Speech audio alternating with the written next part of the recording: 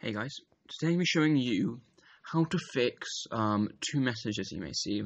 One is when you like reboot a device from TWRP and it says encryption unsuccessful, and the other is like failure to mount data or unable to mount data or like / data in TWRP, and the same goes for unable to mount cache and such.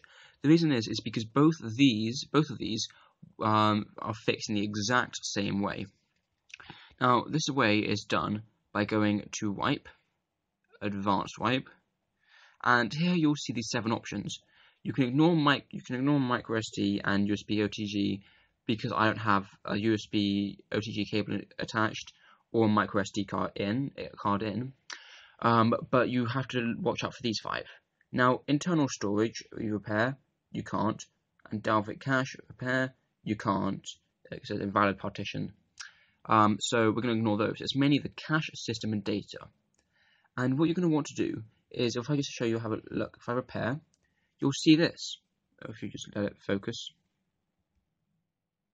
there. You'll see this, except you probably won't. You'll probably see size 0, freeze 0, use 0, backup 0. And so what you're going to want to do, I'll show you data as well.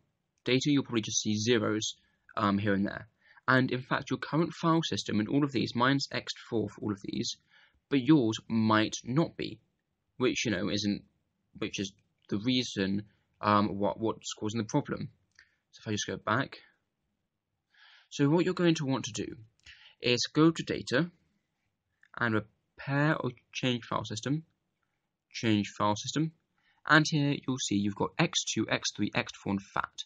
Now, if you're running like a later version of TWRP, as this is a Galaxy S3, it's running an old version, you can see there 2.8.6.1 as opposed to like 3.0.2.2 or something. You only have these 4 options.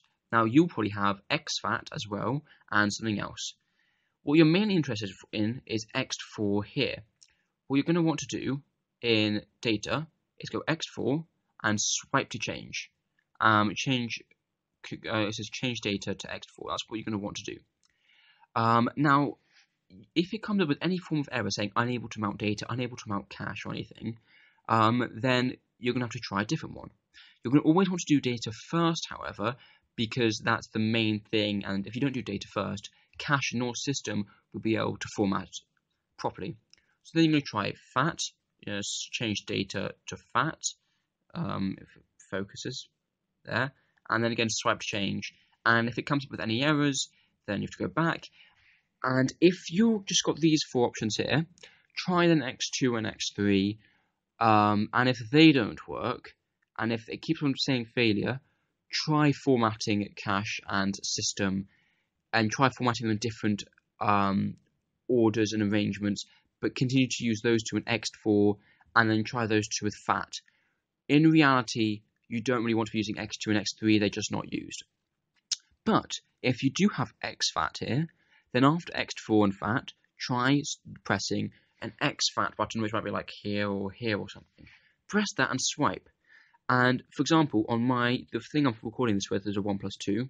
On mine, I had to do mine for exFAT, and then it came up and all the data worked fine. Then go back, and you're going to want to go to cache, and do the same thing, except you're going to pretty much always want to do ext4. There isn't a reason why you wouldn't. And what you'll notice is here, afterwards, this will say size, free, use, and backup. There'll actually be the sizes and such of the actual device. So for data, let's just say, it will actually come up with your space. For example, my 1+2, 54 gigabytes here, 11 gigabytes. And then you just do system last, change file system, ext4, and then swipe across the bottom. And this what happens is then when you reboot your phone, is your reboot, first of all, when you reboot your phone, everything will be fine. If you've got the unsuccessful encryption, you won't have that anymore.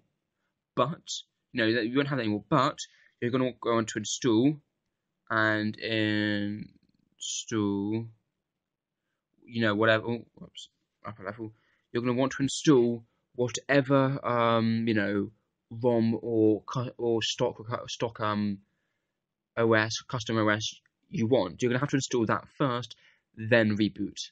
And then what will happen is you will not get the message of unsuccessful encryption, or you won't get unable to mount data or anything, or you would have already got past that. And that's it.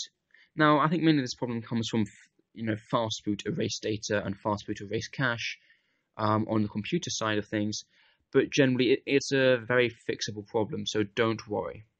Well, thank you very much for watching, and please like, rate, subscribe, or click the subscribe button on the screen. Well, thank you very much for watching, and goodbye.